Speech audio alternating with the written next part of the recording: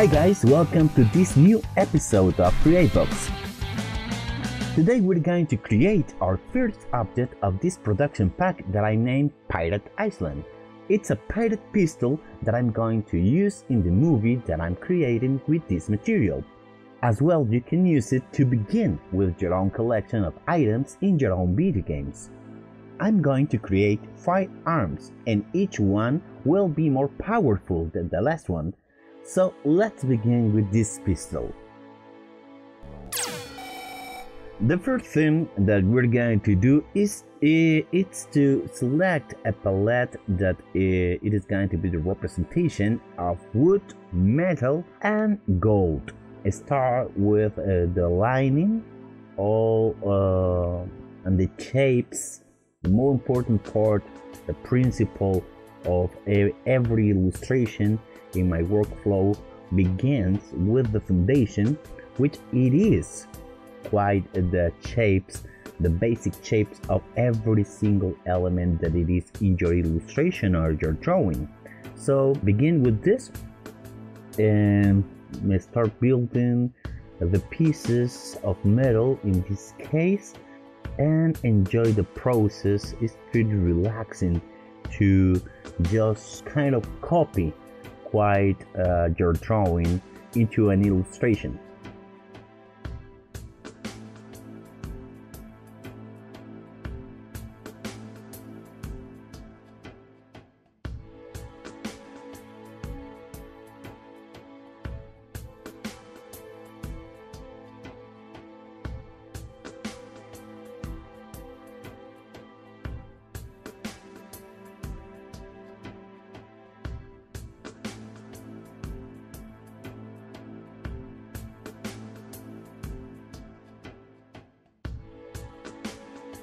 Try to illustrate this part entirely separated because it is going to be a golden ring. From here, try to draw all of your elements.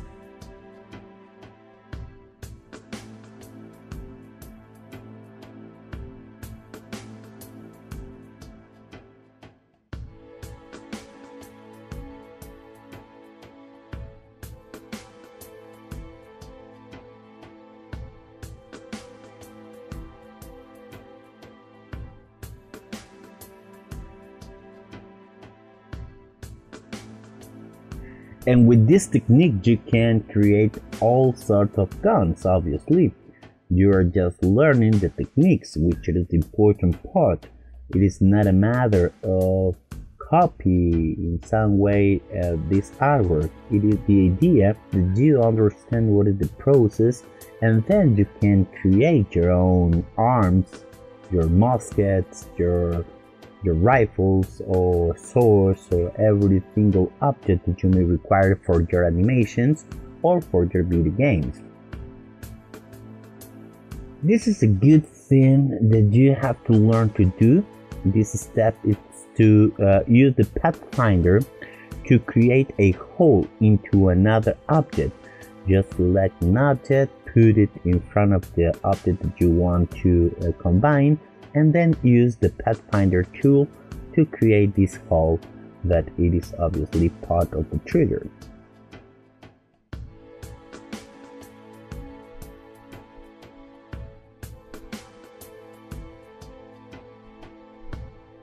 At this point you can use the colors that you have assigned, and now it is a good way to keep your palette in a group. So go ahead and select all the colors and create a group, and that group will be your main palette.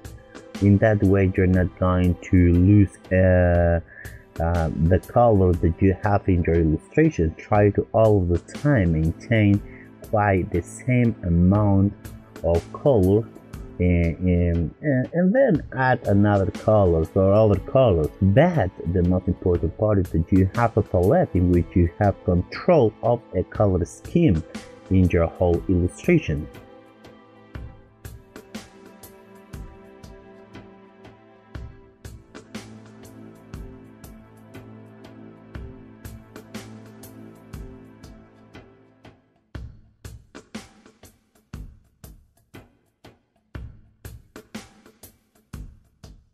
I'm just using this kind of a bluish color for the metal part, but later in the illustration I'm going to change the color for something more metal.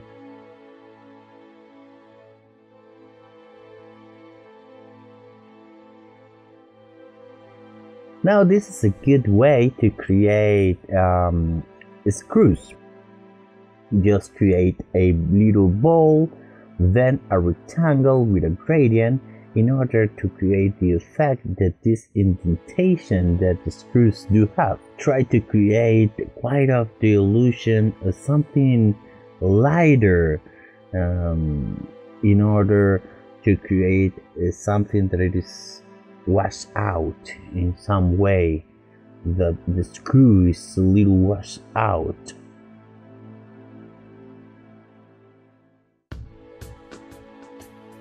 This is the line that I'm talking about. You can see that this is quite not that perfect screw. It is something that have been handled. Obviously it is a gun. Add some shadowing behind the screws in order to create the effect that it is going deep. It is going inside the wooden parts. Now create some shadings for the handle of this gun. As well create these little bumps of light, which it is quite a representation not only of the 3 dimension, but as well kind of this wash out of the wood. It is not a shiny brand new gun, it is a gun that has been used.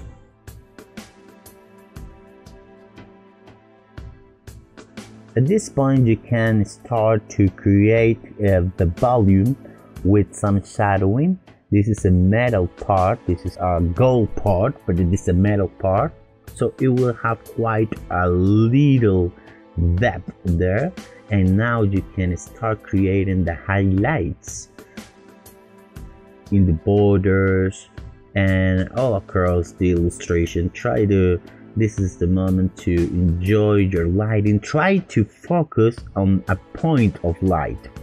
In this case, the light comes from the top left corner. That's the point of reference that I'm using in this illustration. So try to follow this sort of light in order to be more realistic with your illustrations.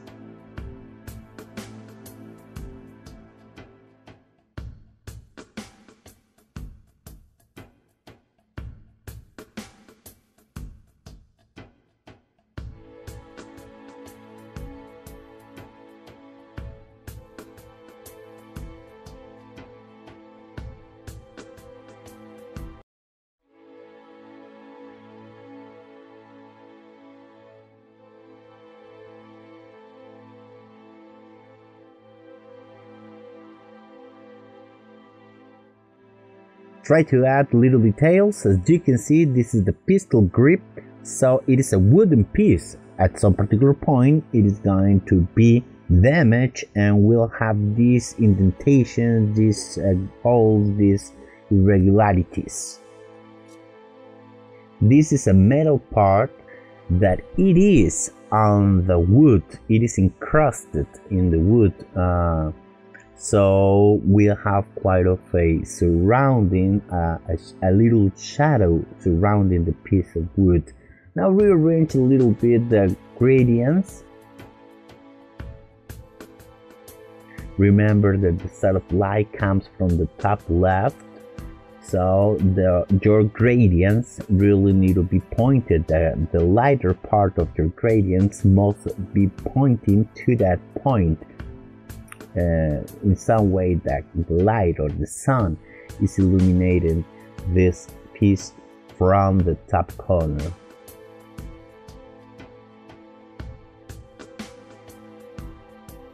Go ahead, keep doing your gradients. A good way to create gradients, it is to create the gradient with one color and then the other color. I'm talking about two color gradients. So one color is 100% or is a solid color, and the other one is totally zero, it's totally transparent. In this way, the light will blend with your original color.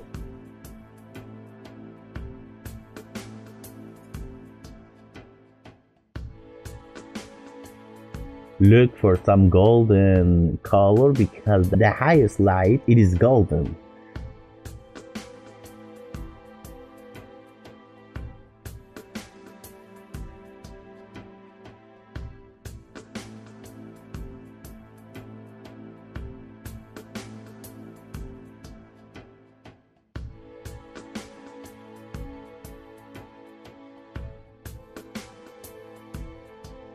Now we're going to create our own brush. Try to create your own brushes when you want to create some illustrations. In this way I'm creating this brush to create these little waves and all the decoration that pirate pistols usually have. They love this kind of patterns in their guns. I don't know why. Maybe it looks nice back then, but it's cool. Let's say that it's cool. Here is a good way to use the simplify patch. This tool allows you, as you can see, to redefine your patches, your lines, in order to have more consistent curves, not something this irregular. You can use the simplified patch to get that particular effect. I'm using this effect right here as well. Once again, try to use it when you have this curve and you don't like quite the final result. You want something more refined with less points, with less anchor points. Illustrator will do that job for you. Now be creative here. I'm not going to go with too many details here. You can go crazy, totally crazy in this part of your illustrations, but I'm not going to be that fancy with this kind of a decoration. Nonetheless, I'm going to make it look good. Nonetheless, you can create all patterns. You can add roses, skulls, people. Well, you can be as creative as you can. Now this is a good point to start to creating the metal textures. Remember, metal will have the edges pretty highlights, almost white. So create the same technique to create your highlights. A gradient with, in this case, both extremes transparent. Now keep doing the illumination, reduce the opacity of your elements to be more realistic, to the point that you feel that you're doing it right.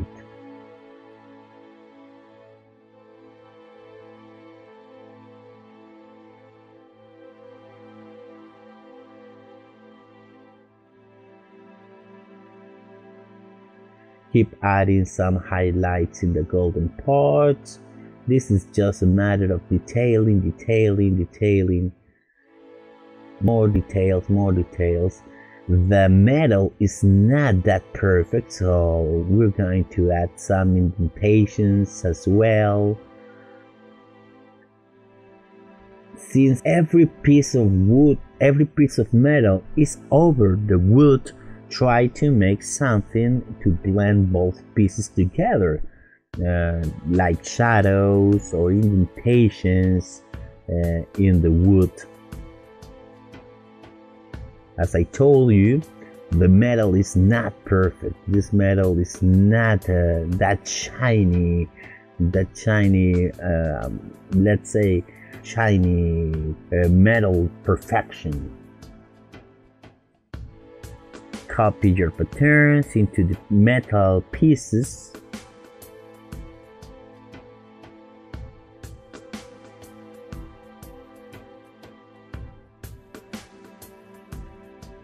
as I told you, I'm going to create quite of a shadow or with highlights with the border that create the illusion that these metal pieces are over the wooden piece.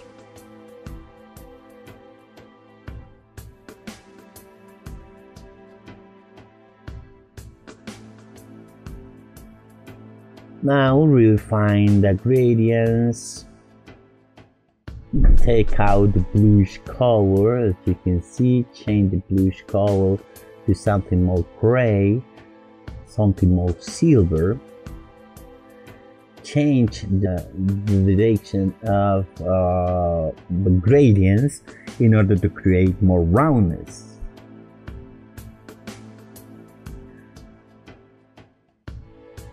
Play with the blending modes to get better results while you're combining elements. In this case, I'm just going to go with opacity to reduce quite the presence of this decoration on the metal pieces.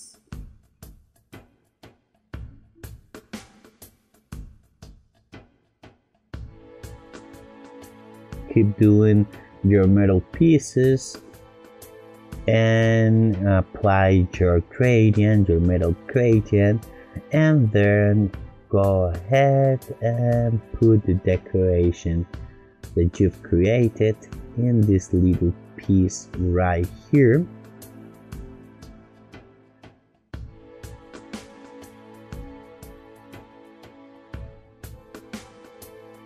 Add some details to the metal part in order to create a more complex or visually more complex structure, since it is your own invention, because this is my gun in some way. I just drew the gun with some references. All of the time use references. It's quite of a key element of your illustrations.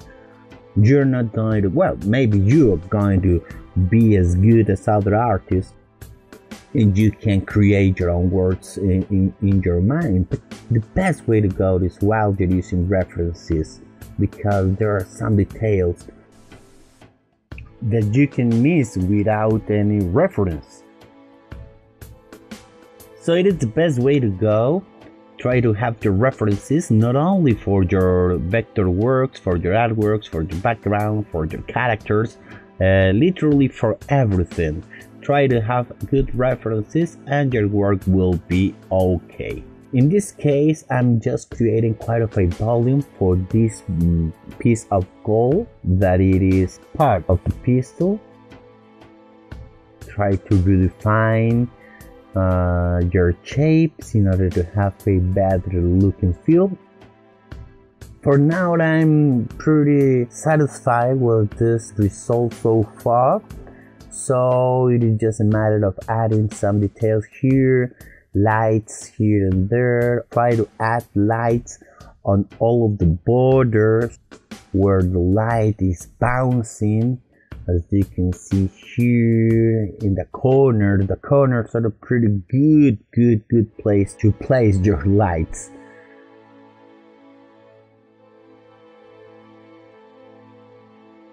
These are not new metal pieces, so try to create quite these little indentations in the metal. As well in the wood, go ahead and once again try to add some kind of illumination, give you the idea that it's not a brand new piece of wood in some way. Add some lights here and there where you believe that the light is bouncing. The details of the wood really need to be there, because the wood as well is not a perfect surface. And keep going, adding the lighting. This is pretty interesting, and I have a lot of fun while I'm adding the lighting, because that gives a pretty good sense of 3D, and you can bring reality when you focus your lights coming from a source of light. so you have a pretty good time while you're doing this. Try to add little details to the wood.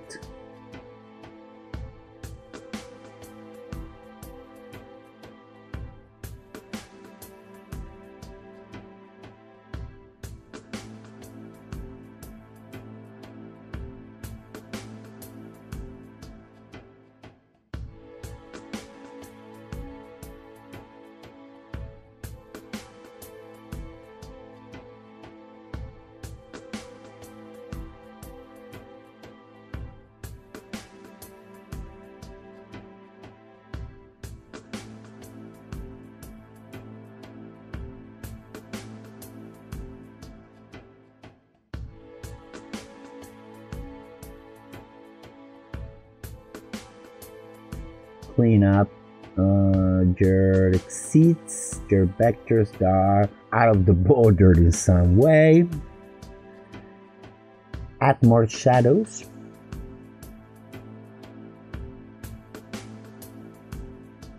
More lights.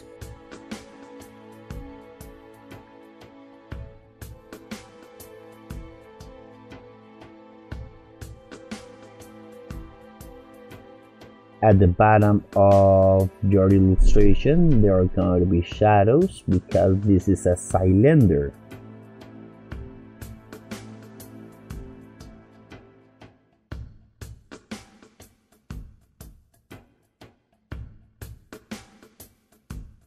You can add more shadows and change. I'm going to change more this gradient because I'm not having quite the roundness of a cylinder that I wanted. There you go. That's what I wanted.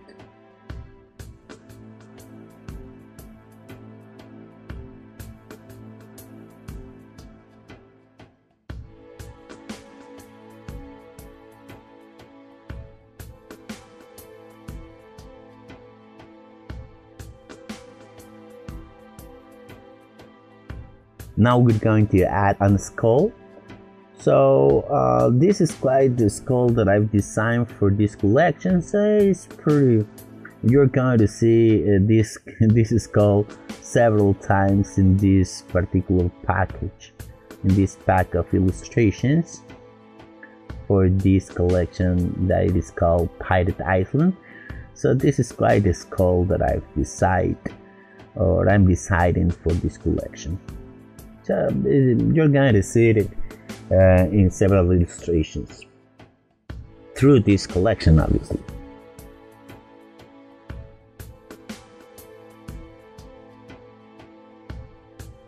Keep doing quite the same concept.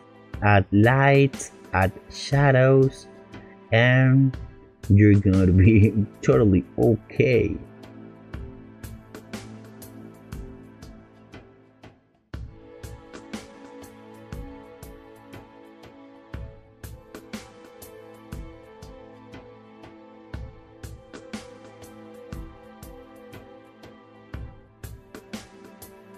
Add this shadow here at the bridge of the nose. Well, on the bridge of the non-existing nose of this skull.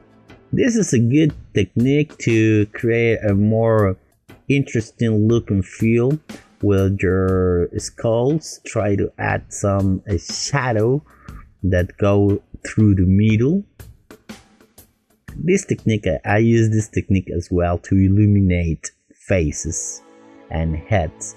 In this case, I'm using it with this little skull.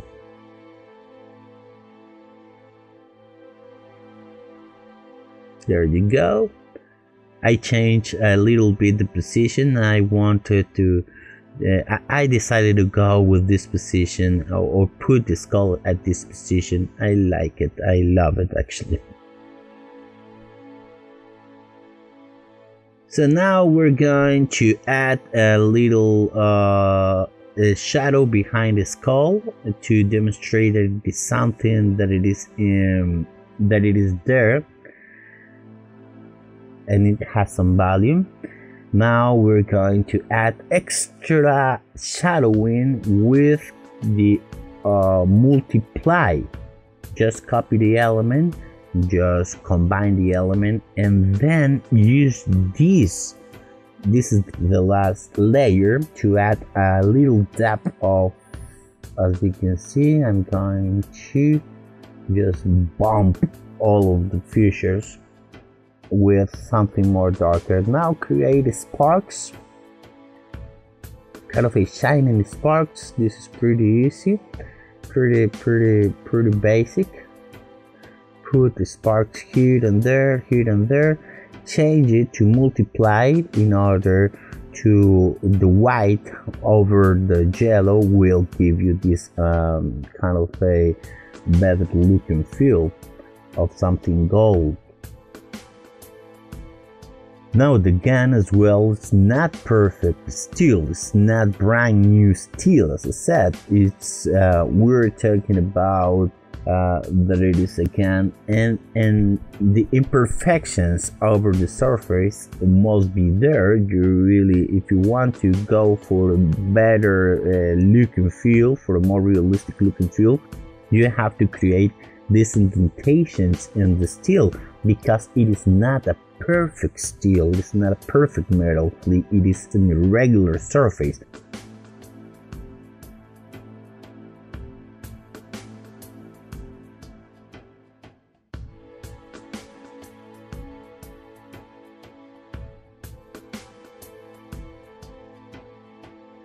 And you can use it all over the surfaces, not only the metal, you can use it as well over the gold, over the wood, and then you're gonna have quite of a final detail for this gun.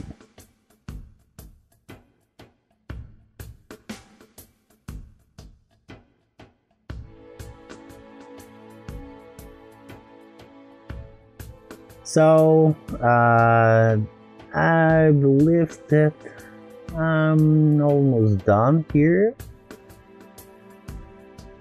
Just create a little shadow there, and that's it, I believe. I will try to close, fill these spaces to create the illusion that it is part, not a shadow, it is a part of the piece, it is something with volume. So try to walk a little bit with these little guys.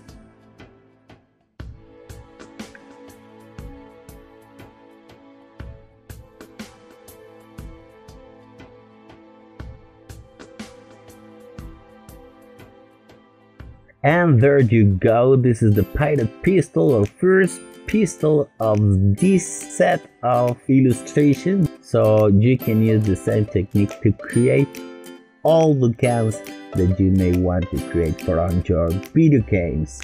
So I hope that you enjoyed this tutorial, and remember, have a good time while you're creating your own worlds.